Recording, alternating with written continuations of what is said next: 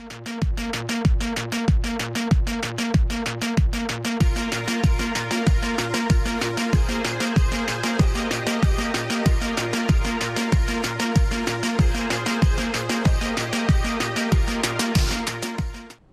warns the judiciary not to make a mockery of Guyana's democracy. AFC claims coalition is stronger despite Patterson said there are more moles in the government. Student nurse douses woman with hot water over boyfriend row. And in sport, Shane Chillingford suspended for illegal bowling action. These and more right now in this our Saturday, January 5, 2019 edition of News Update. Good evening, I'm LaShawn Gomes Cornelius. Thanks for joining us. The decision by the government on Monday to pass several pieces of legislation during the sitting of the National Assembly, even after it was toppled via a successful no-confidence vote, is unconstitutional. This is the view of People's Progressive Party frontbencher Anil Nandlal, who made it clear that only certain bills can be passed in the House under current circumstances. More in this report. Nandlal is reported as saying that after government falls to no confidence vote, the circumstances in question, it cannot be business as usual. He said naturally, government is expected to provide the basic services of the state to citizens, which are public security, public health, public utilities, payment of salaries of public servants, among others. Besides these basic services, Nandlal made it clear that the government also has to give the highest priority to preparing the electoral machinery in the form of the Ghana Elections Commission for elections within 3 months. As such, he said any bills which are necessary to accomplish those objectives ought to be passed. However, the government will have no authority to bring in new legislation that are unrelated to the elections. Also, he warned that government cannot embark on new capital projects and cannot begin implementing new policies, more so those that cannot be completed in time for the elections. On Thursday, the Intoxicating Liquor Amendment Bill No. 20 of 2018, the Capital Gains Amendment Bill, the Value-Added Tax Amendment Bill, and the Natural Resources Fund of 2018 Bill were all passed in the National Assembly in the absence of the opposition. But on December 21, 2018, the no-confidence motion brought by the parliamentary opposition against the government succeeded when Charandas Prasad, a former AFC Member of Parliament, broke rank and made a conscious vote in favor of the motion. With the government's defeat, the Constitution of Guyana is clear about the next steps. Article 106(6) of the Constitution states, and I quote, "The Cabinet, including the President, shall resign if the government is defeated by the vote of a majority of all the elected members of the National Assembly on a vote of confidence." Meanwhile, Clause 7 of Article 106 goes on to state that, and I quote, "Notwithstanding its defeat, the government shall remain in office and shall hold an election within 3 months or such longer period as the National Assembly shall, by resolution, supported by not less than 2/3 majority of the votes of all the elected members of the National Assembly, determine, and shall resign after the President takes the oath of office following the elections." Edward Lane for MTV's News Update.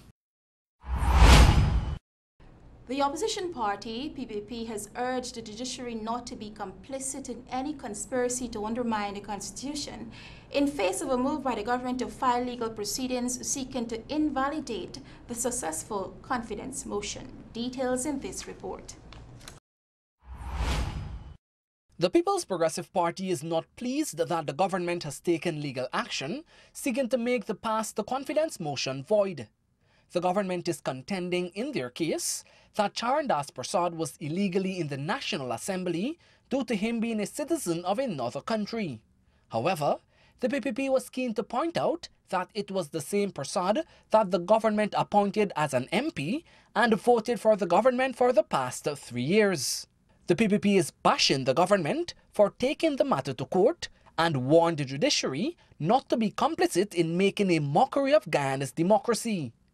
The party believes that the court action is a desperate attempt to seize power. However, the party avowed to join the proceedings. Due to the passage of the motion, which Speaker Dr. Barton Scotland refused to overturn, snap elections are due within 90 days. Reporting for MTV News Update, Godfrey Brooms. A woman is now in police custody after she doused another with hot water. Prior to the burning, the two Lindeners were involved in an argument over a young man. According to information, the duo arrived at a man's house in Linden, and after an argument subsequently ensued. This led to one of the women retrieving a pot of boiling water and drenched the other. She was later arrested and is assisting the police with the investigation. You're watching MTV's News Update. More news after the break. Stay with us. You can be a millionaire by only spending $100 on a Daily Million ticket. Simply pick any 5 numbers from 1 to 26, or you can buy a quick pick for your chance to win the Daily Millions. Purchase your tickets daily, Monday through Saturday, to get a chance to win $1 million every day. So, feeling lucky? Then buy a Daily Millions ticket today. Remember, a ticket today could make you rich today.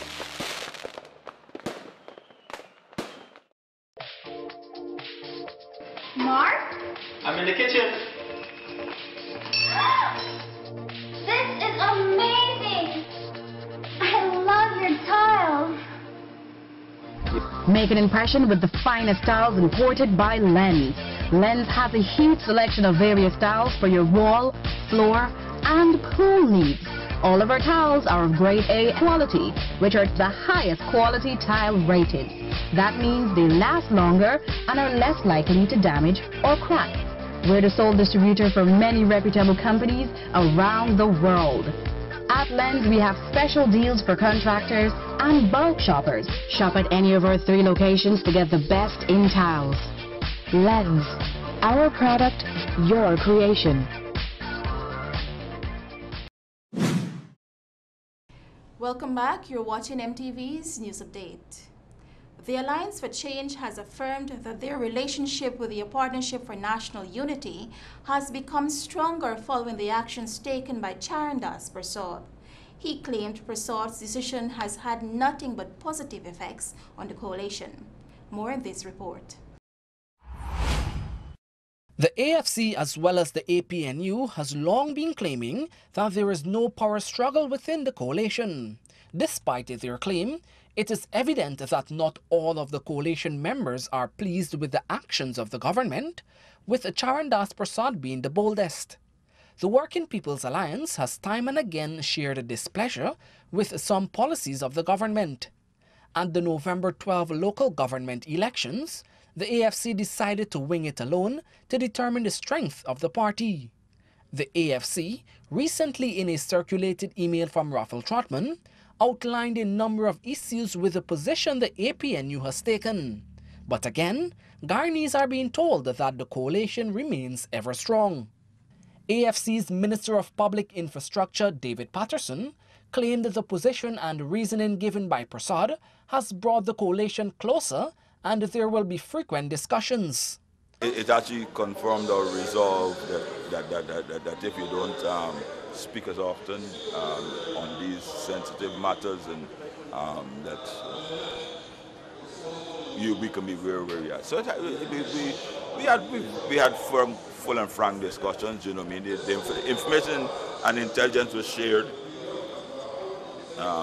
between us.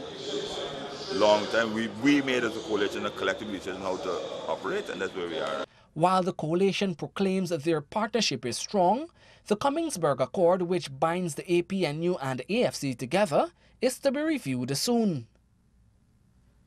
Godfrey Brooms, MTV News Update. In an effort to effectively address its transportation woes being encountered by several students from far-flung communities within Region 10, the RDC purchased a $14.4 million 30-seater coaster bus from Bihari Automotive, which, according to Regional Executive Officer Orrin Gordon, was expected to have been in operation from September 2018. 4 months later, they are yet to collect the bus. Gordon, in addressing the RDC meeting on Thursday, vented his disappointment. As the region awaits the bus, Regional Education Officer Rabinder Singh has offered the department's Pitbull bus to help transport the children. The issue of overflowing wastewater coupled with clogged drains within and around the Stabroek Square is a matter of grave concern, which the Public Health Department of the Mayor and City Council will be addressing with much urgency. This is according to the Director of Solid Waste Management Unit, Walter Narine. There have been a number of complaints regarding the unkempt Stabroek Square. The sight of drains filled with plastic bottles, bags and food boxes, coupled with running wastewater from a nearby public toilet facility on the road's surface, intrudes on the movement of passerby and shoppers near the Stabroek Market. According to the director of the city's Solid Waste Management Unit, Walter Narine, the matter is one which demands immediate attention by the Public Health Department. Narine indicated that the Public Health Department will investigate the matter earliest. Then the contractor, being Sevons, will have to address it, or we'll give him some more time to address that situation, or we'll have to take some action, because you can't allow anybody to be enjoying that situation if it is. So we'll have an investigation done by the Public Health Department, and if it is, then we'll have to deal with it.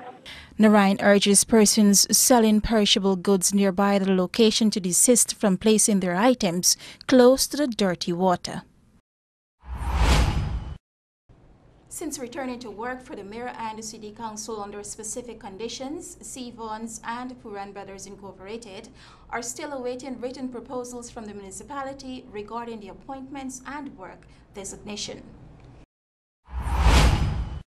According to the director of the city's Solid Waste Management Unit, Walter Narine, the Mayor and the City Council met with the two entities on New Year's Eve to discuss work details and payment. We were to meet with them back yesterday, Friday, to let them know, because we promised them that we'll pay the guys for the work that they're doing from January 1st promptly. Good? So they wanted some sort of commitment or some sort of clarification what we mean by promptly.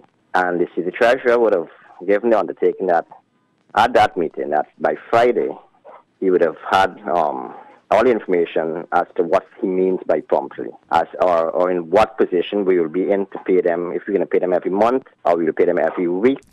Narine indicated, though he has not spoken to the acting town clerk, Sharon Harry Monroe, on the matter, he is certain that a written proposal is already prepared.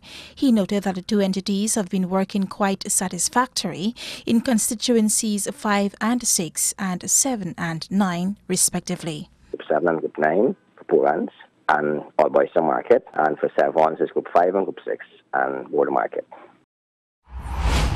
Tiffany Jordan now joins us with today's tips for healthy living.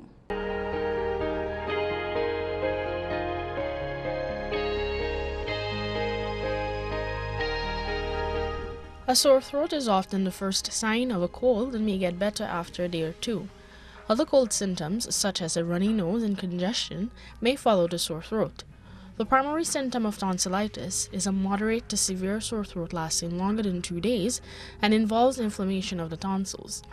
Other symptoms of tonsillitis may include difficult or painful swallowing, swollen or tender glands, lymph nodes on the sides of the neck, bad breath, fever and chills, tiredness and headache, stomach upset or pain, enlarged or reddened tonsils with spots of white or yellow pus, mouth breathing, noisy breathing, and or snoring due to enlarged tonsils blocking the airways. Symptoms of tonsillitis may resolve after 3 to 4 days but may last up to 2 weeks even with treatment. Avoiding close contact with people who have tonsillitis is advisable to prevent passing of the infection. Children and other family members should keep far away from people with tonsillitis as much as possible. Hygiene measures should also be used to prevent the spread of an infection, which may include regular and thorough washing and drying of hands, using a tissue to cover coughs and sneezes, frequent and thorough washing and drying of hands, not sharing foods, liquids, or eating utensils or drinking vessels, frequent cleaning of surfaces, particularly in the kitchen and bathroom. Treatment of viral tonsillitis primarily involves rest, recovery, and symptom relief. It is also important to drink plenty of fluids and have regular meals. Soft foods and smoothies are best. If bacterial infection is confirmed by throat culture, antibiotics will be prescribed to prevent complications, particularly rheumatic fever and kidney disease. It is important to take the full course of antibiotics as prescribed to prevent the infection returning and to reduce the likelihood of developing rheumatic fever or kidney disease. Gargling salt water half teaspoon of salt to a cup of warm water may provide some symptom relief, as may sucking on hard sweets or throat lozenges containing ingredients that are cooling, anesthetic, antiseptic, and anti-inflammatory. Corticosteroids such as dexamethasone or prednisone may be prescribed to reduce inflammation and swelling, particularly when it is making swallowing and breathing difficult.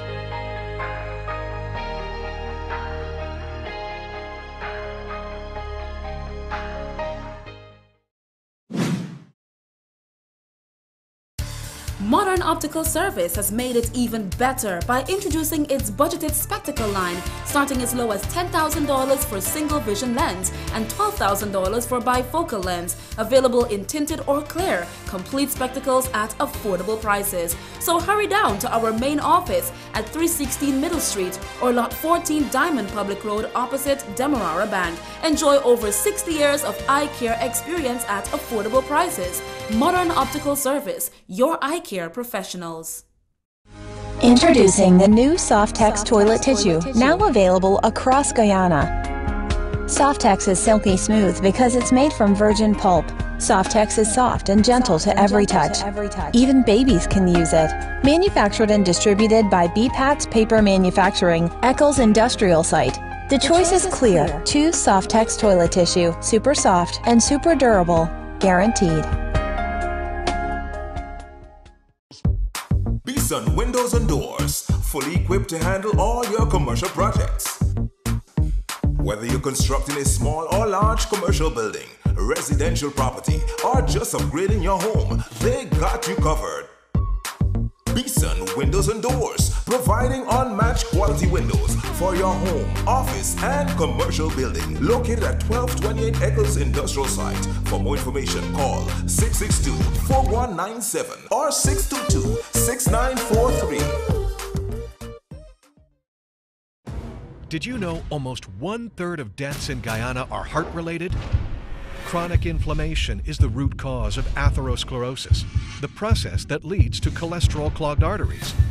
You can now lower high triglyceride levels with Omega XL and reduce the dangerous inflammation that causes these problems. So to ensure a healthy heart and reduce your risk of disease, get your Omega XL today. Live long, stay strong with Omega XL.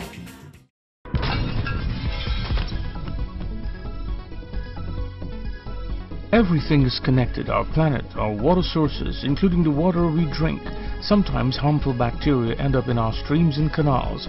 Although treated, the risks are high. You can prevent this pollution and contamination by maintaining your septic tank and grease traps. Call the experts at Puran Brothers Disposal Incorporated on 264-1239 or 603-5050. Keeping it clean is what we do best.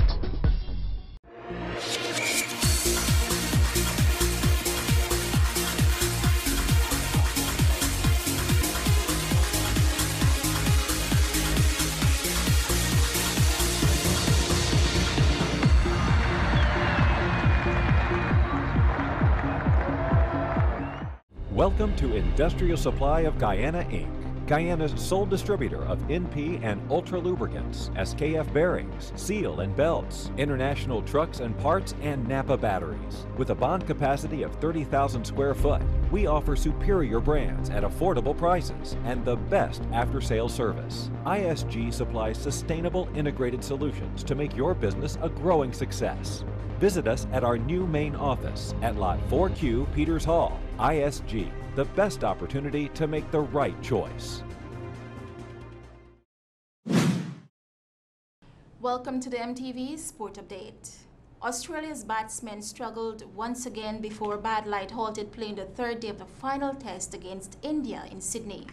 The host, resuming on 24-0, played patiently in the morning session, with opener Marcus Harris making 7-9. However, Harris was dismissed 2 balls after lunch before all-rounder Marnus Labuschagne felt a stunning catch by Ajinkya Rahane at mid-wicket. Bad light ended play early with Australia 236 for 6, trailing by 386 runs. India, who lead the series 2-1, are searching for their first Test series victory in Australia since they began touring in 1947 to 1948. Australia reached 122 for 1 at lunch after Usman Khawaja was dismissed by wrist spinner Kuldeep Yadav, but the rest of the top order could not build on the start.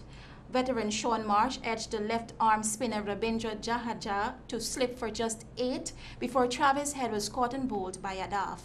Captain Tim Paine then fell quickly after tea, bowled by Yadav for 5. But Peter Hanscom and bowler Pat Cummins offered some resistance before the light intervened, with the Aussies still needing 187 more to avoid the follow-on. Shane Shillingford has been suspended after it was found that his bowling action is illegal. He is to undergo another evaluation. Here is more. Windward Islands Volcanoes off-spinner Shane Shillingford has been flagged and is suspended from bowling in regional matches. The experienced spin wizard arm action exceeded the 15 degrees level of tolerance permitted under playing regulations. It was suspected and reported to be illegal after Shillingford bowled against the Guyana Jaguars in the first round at the Darren Sammy Cricket Ground in St. Lucia.